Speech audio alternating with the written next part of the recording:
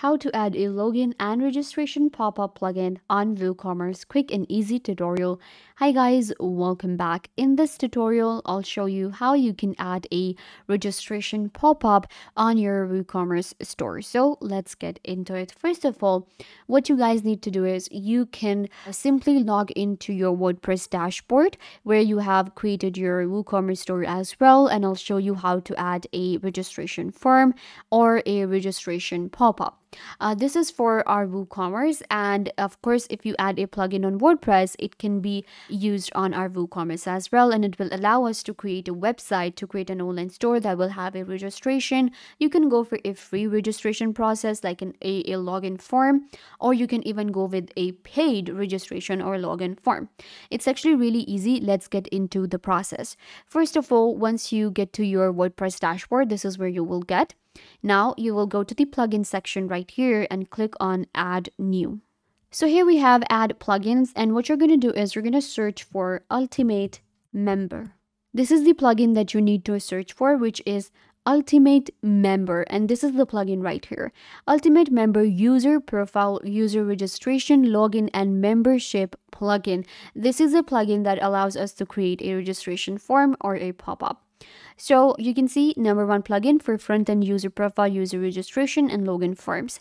It has more than 200,000 active installations, and it is also compatible with my WordPress version.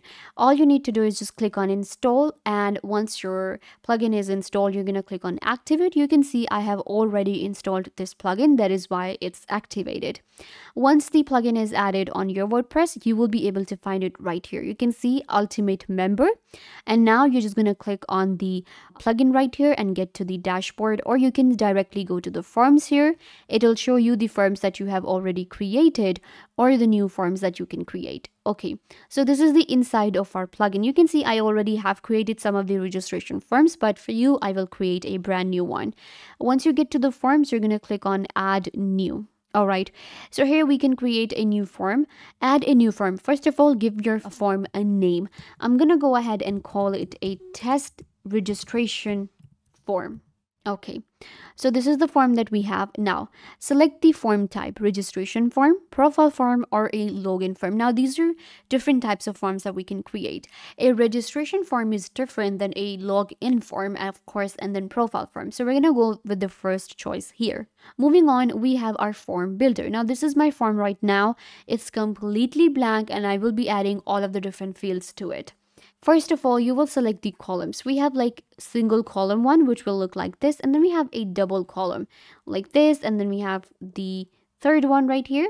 So I'm gonna go with the one column one. I do not want to complicate things, or if you're creating such type of form, you can of course go with your choice. I'm gonna go with this one. Now to add a field to your form, you're gonna click on this plus right here, and it will open up the fields manager for you. We have different fields available. We have set up new field or predefined fields available. Then we have custom fields. So you're going to actually go to the predefined fields to add some of the field for registration. This is for like more complicated, like the setup new field. Here you will find number, text areas, file upload, date picker, dividers, spacing, shortcodes, and others. And then we have predefined fields that are very simple: username, email, password, first name, last name, nickname, and others. So what I'm going to do is I'm going to go with first name that I want to add. Then what I'm going to do is I'm going to add the last name. Let's add a lot of different fields so that I can show you. Then I'm going to add an email address that you have to enter. Then I'm going to add, let's say, I will be giving the option for Facebook if they want to add. So I'm going to go for Facebook. Then we have registration date, gender, country, language, Discord, YouTube, and others. I'm going to go with country. So country is going to be a drop down. They will enter their country. We can even go with some setup fields if I want to, for example, URL and others. So from here, I'm going to select a password. So this is going to be a setup where my users will be able to enter a new password. So I'm just going to click on add. And here you have to enter a meta key that you need to add so that every user can sign up and register. We also have others such as phone number. You will be able to find all kinds of fields here. Once you've added the fields, then you can edit them. First of all, we have first name. So you will get the option, you can see we have edit option, copy, and delete. So you're going to click on edit. Let's say I'm going to go for like first name. Click on edit. It says edit field. So here I will be able to select the visibility, default name, enter the meta key, enter the title, enter the label, privacy, validate, maximum length, minimum length, or if it is a required field or optional. So we can go with the required one. If I select this one, then this one is going to be like a required field instead of optional.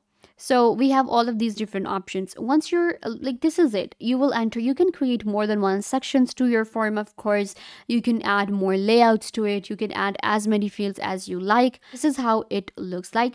Then you can get a live preview. Click on the live preview and it will show you. So what I'm going to do is we need to publish first. But before publishing, you can check out these options right here at this side of the screen.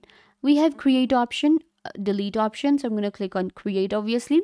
Then we have short code, customize this form, like if you want to apply some more custom settings, and privacy policy. Once you're done, click on create and your user registration form will be created. And now what I can do is I can actually add it as a pop-up into my WooCommerce. So for that, we can add a new plugin as well, or if you already have such theme available on your WooCommerce, then it's very easy to embed a form. So once the form is created, we can get a live preview. Click on the live preview and it'll show you the form. You can see we have first name, last name, username, Facebook, country.